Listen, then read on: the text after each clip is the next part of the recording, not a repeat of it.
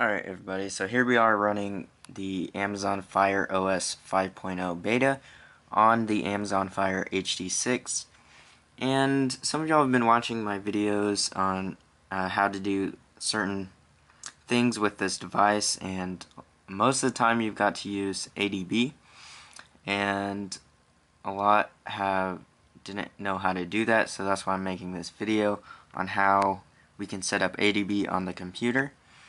And the first step for that is enabling ADB on the device, which would be under device options, and then long press on the serial, or press the serial number 3 times and you'll get developer options. Inside of developer options, just press to enable ADB. Now the other thing we're going to do is get it so you can use ADB inside of ADB Sideload, inside of Sideload mode from recovery, and that we will look into after we get it set up for this. Now what we need to do in order to get these drivers set up is first go into this website from the developers.android.com, and I'll leave this link in the description, and then just go ahead and download that. Once it's downloaded, go into the downloads folder, right click on the zip file and extract the files. Once it's extracted, we can go into the device manager. You can get to that by just searching device manager. Once we're inside the device manager, you'll see the device under other devices. If it's installed a driver before, maybe one that didn't really work or something like that, it may be up in a different section like Android device or something like that. And if that driver's not working, just do an uninstall for it. But if it has a triangle and an exclamation mark, that means it's just not installed yet. So by now you should have the device plugged in, and this is the device. So now just click on the device and choose Update Driver. Now go Browse My Computer, and then underneath choose Let Me Pick from a list of device drivers on my computer. Don't even worry about this, it could be anything. And then you just press Show All Devices and press Have Disk. And here we want to just put in the location, the folder location of what we just extracted. So in the USB driver folder, just click Open and OK. And here you can see it lists Android ADB interface, Android bootloader interface, and Android composite ADB interface. I'm just going to do Android ADB interface and choose yes, and here it is installing the software, and it says Windows has successfully updated your driver software. So now we want to go and test it. The best way I've found out for actually doing this, the ADB for Windows, is that you can just install this tool, Minimal ADB and Fastboot. It just has the ADB binary and Fastboot binary, and whenever you click on the app, it just brings you into the folder where the adb.exe and Fastboot is located.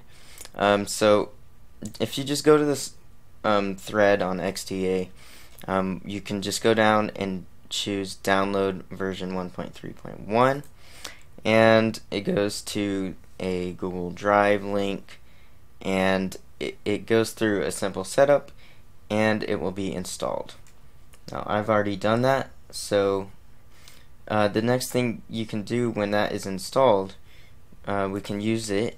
It's called Minimal ADB and Fastboot, and you can see we can just open that up, and here is the command prompt, and we are located where the adb.exe is. So you can see the adb.exe is right here. So we can use adb.exe, and we can just use that just like ADB. So if we do adb.exe and then devices, then we can check if the driver has installed correctly. And here you can see it is listing mine.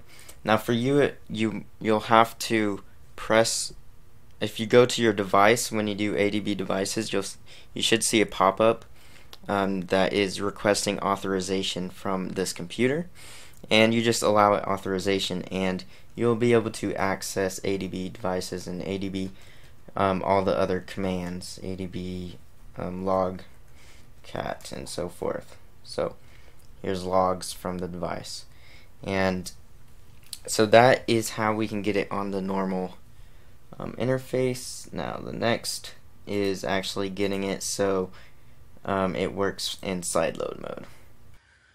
Alright, so the sideload mode is only available in Fire OS 5.0 and above, which is the beta version. And so in order to get to that, you can do either ADB reboot recovery with the ADB that we just set up, or you can have it powered down and choose and press power and volume up at the same time and wait for it to start up, and it should enter into recovery mode. So here you can see we're in recovery mode, and there's an option apply update from ADB, and this is what actually starts activating the ADB interface for sideload mode. So I'm going to go ahead and plug this into the computer, and we're going to get this the driver for ADB sideload installed.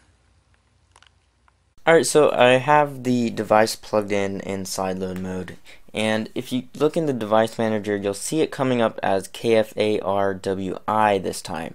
So it's actually coming up as a different device when you are in sideload mode.